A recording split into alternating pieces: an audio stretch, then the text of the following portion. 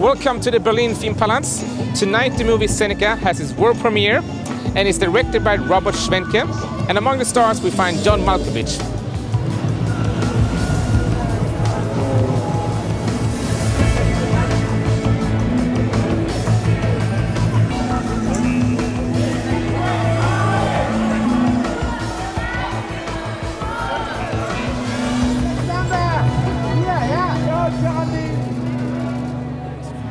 Welcome to Berlin Film Festival.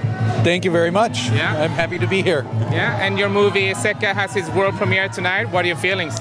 I'm a little nervous. Yeah. But you have seen the final product. Yes, I would hope so.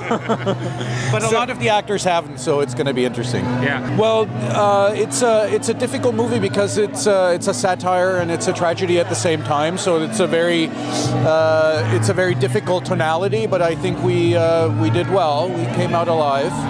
And what should the audience expect from this movie? Well, it's a movie that wants to have an after effect on you, that wants to have an afterburn. So expect something that will confront you and that will be demanding and that will hopefully